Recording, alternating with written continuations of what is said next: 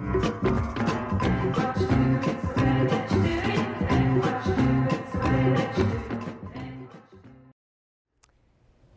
you consider yourself smart? Where does smart come from? If you're here today at a TEDx event, I bet you think you're pretty smart. If you're anything like me, you may have been brought up with the idea that smart comes from academic achievement, from information, from knowledge. Is that really where smart comes from? I always knew I was pretty smart. I was the kid in grade school who scored really high on all those standardized tests.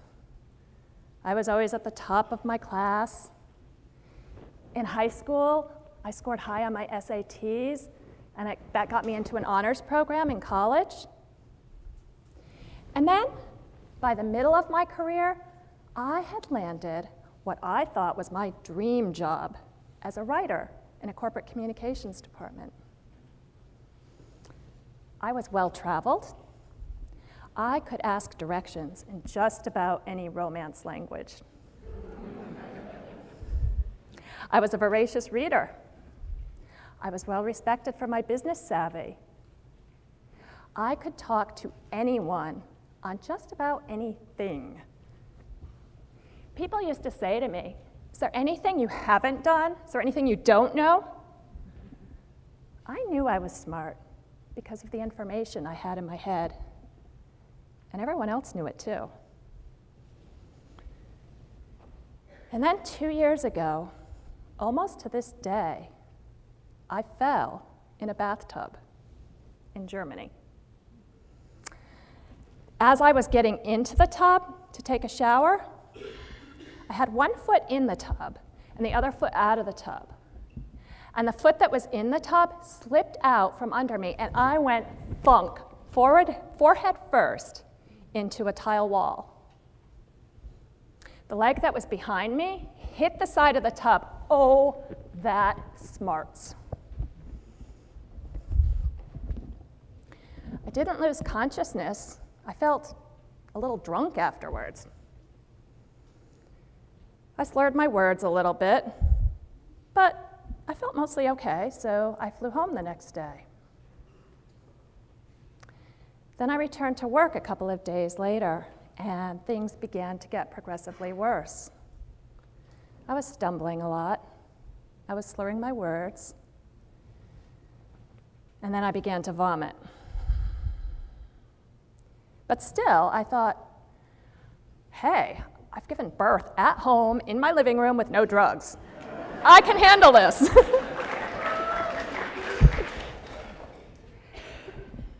But I couldn't handle it. And I finally left work that day and went straight to my doctors. And they sent me straight to the hospital. What I found out I had is called a coup contra coup head injury. And what that means is this. Picture your brain like a bowl full of Jell-O. So the Jell-O is your brain, and the bowl is your skull. Now imagine what happens if you take that bowl and you shove it with all the force of your body weight into a tile wall. What happens to that Jell-O? Well, it hits the side of the bowl where the impact happened. And then what happens? Well, as Jell-O does, it will bounce back and hit the other side of the bowl. So a coup contra coup head injury means that there is damage to the brain both at the point of impact and the point opposite the impact. When I first got to the hospital, this is what my brain injury looked like. Lovely, huh? I know, that's not my head. I haven't made a mistake.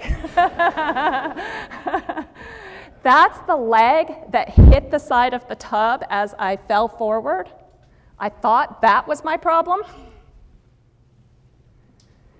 I'd show you a picture of my brain and my head, but it actually looked pretty good from the outside. But truly, I could have died. Falls are a leading source of traumatic brain injury, or TBI-related death. And what I had is considered a mild traumatic brain injury, or an MTBI. MTBIs account for about 75% of all brain injuries in this country. Turns out, I had suffered damage to both my frontal lobe and my occipital lobe. The prescription was brain rest. Brain rest means no stimulation, no activity. It means no TV, no reading, no computer, no driving, no exercise. It basically means shut off your brain. That's kind of like asking a fish not to swim. It's really hard for a smart person. After about 3 months of brain rest, things had only improved slightly. I had to quit my job. My whole life was falling apart because I fell in a bathtub.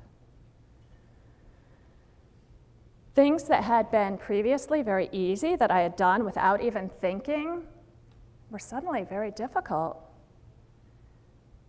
I used to be the fastest reader in the world. Now, a page of text looks like this.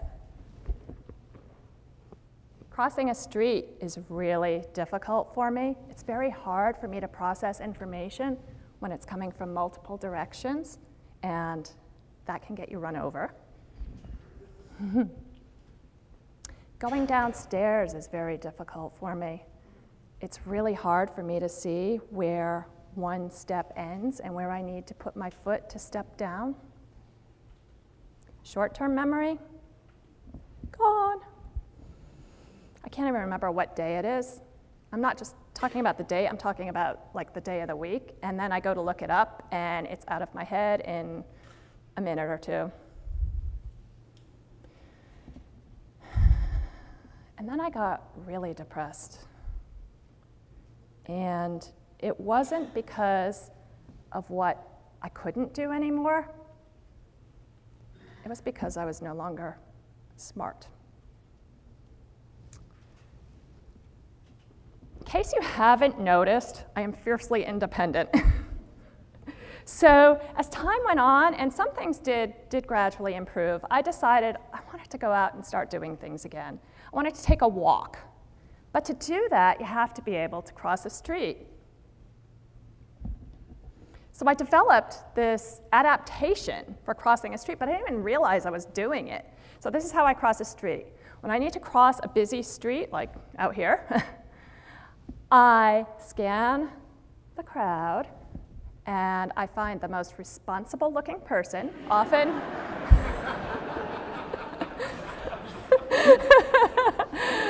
I wasn't expecting a laugh, but thank you. Often, that's a mother with a small child. They are responsible. So then I kind of just like attach myself to them and follow them across the street until I feel safe. When I go downstairs, I grip the banister with all my might, and then I use my foot as a feeler to feel where I need to step down. Every morning when I get up, I look up the day of the week, and then I write it down on any little scrap of paper I can find, many of them, and I put them everywhere. Saturday, Saturday, Saturday, Saturday, Saturday, Saturday. I remembered what today was. And still I'll forget later.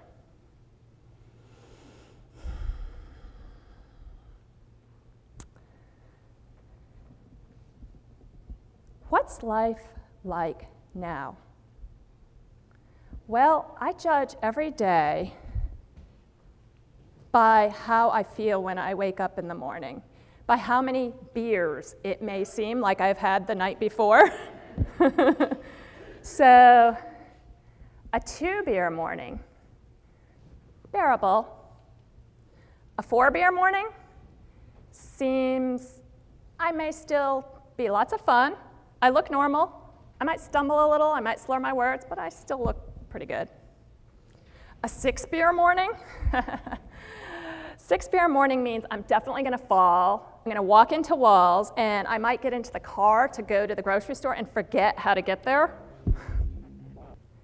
Sometimes on a 6-beer morning, I can see words in my head, simple words like cat, dog, coffee. I can see them, but I can't get them out of my mouth. So on a 6-beer morning, I know I'm going to have to rest until the beer wears off. So my life now, 2 years later, slower, simpler, less stress. Back when I was that woman, that smart woman with the high-powered job, I could power through anything. I could use my intellect to override my body. Guess what? Can't do that anymore. My brain shuts off, and it commands me to rest. I used to think that smart was all about information. But it wasn't until my husband and others pointed out the creative adaptations that I had made that I realized the true paradox of smart. Maybe I was still smart. Maybe in a different way.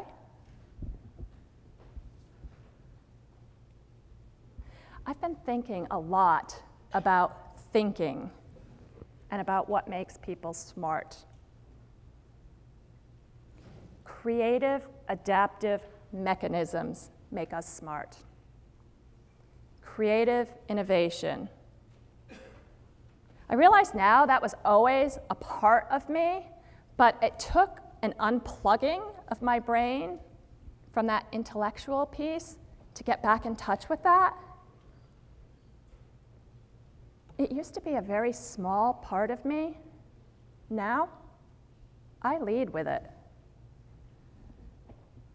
Resilience makes us smart.